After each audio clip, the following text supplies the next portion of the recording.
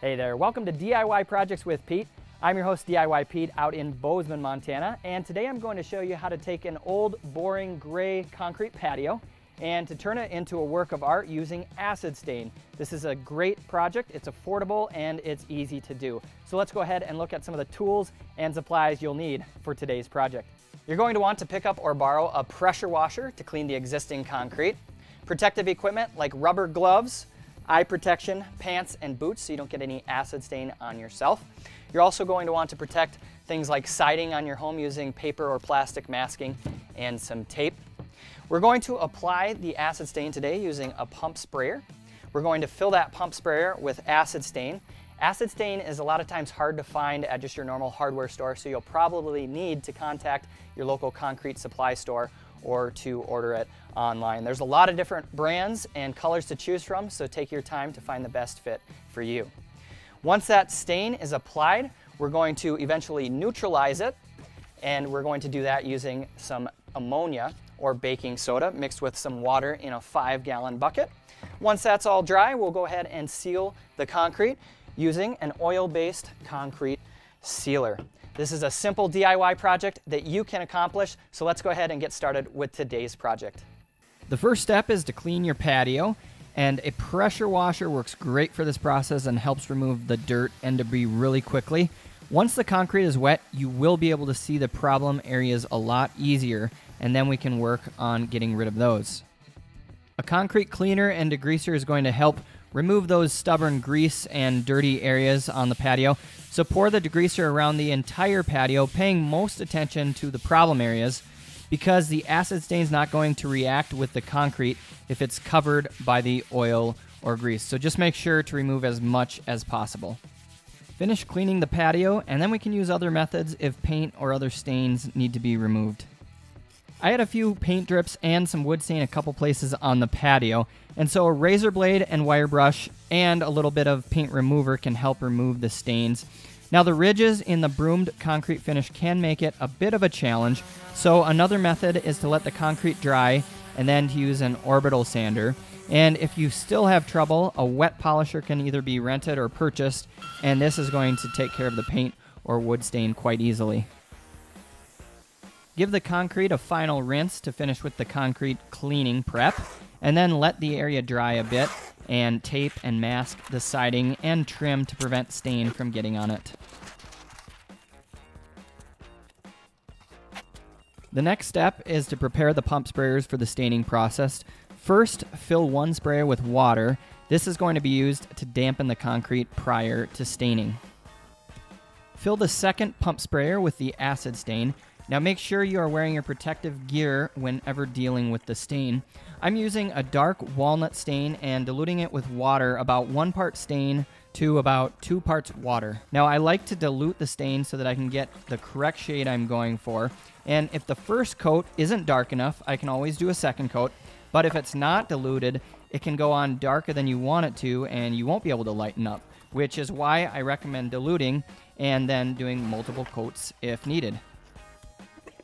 Use the pump sprayer filled with water to dampen the concrete prior to applying the stain.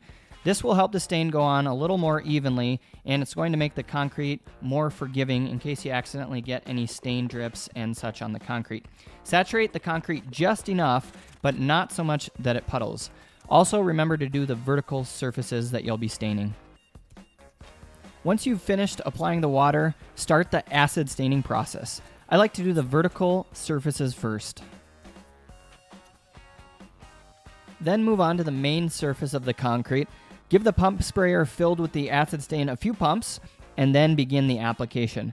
Move from one side of the patio to the other, and I generally apply the stain in a circular or a zigzag pattern to give the finished look some variation. Make sure to saturate the concrete, but not to create puddles.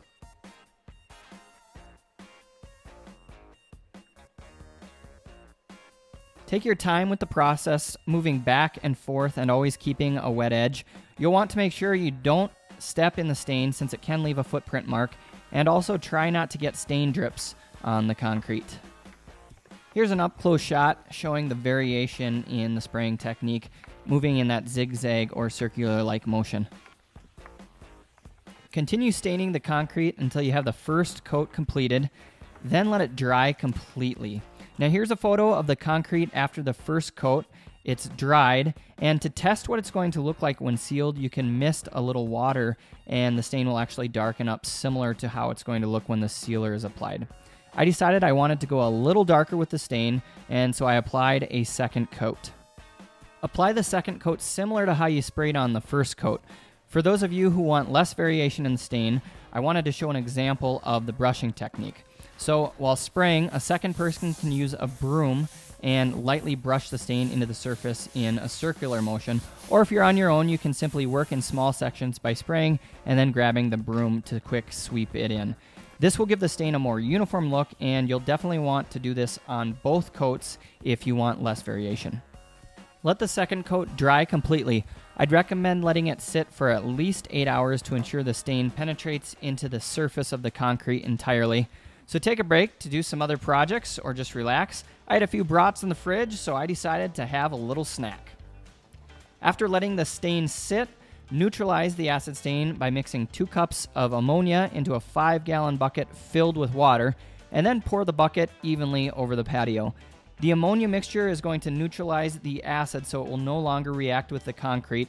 And then you'll want to use a shop broom or a brush to lightly remove any residue from the surface and then rinse with the hose. I like to repeat this process a couple times to ensure all of the residue is removed completely. When all the residue is removed, the water runoff will be pretty clear. The concrete needs to dry completely before it is sealed. Drying time is going to depend on the conditions, but wait a minimum of at least a few hours. I let mine sit overnight and then I came back Sunday morning to seal it. Before sealing, use a broom to remove any leaves, dust, or anything that might have blown on while waiting for the surface to dry. Apply the sealer to the concrete and follow the manufacturer's instructions, especially making sure that you don't apply the sealer when the temperature outside is too hot. You can use a 3/8 inch nap roller to apply the sealer to the concrete, and take your time to ensure a nice, even first coat. The sealer is really going to darken the stain and make those colors pop. I applied a total of 2 coats of sealer. Roll on the first coat. The concrete is going to be pretty thirsty, so you'll use more sealant on the first coat than on the second. I'd recommend using a brush to get the side areas and around some of the hard to reach areas and crevices, and also to do the vertical sides of your patio.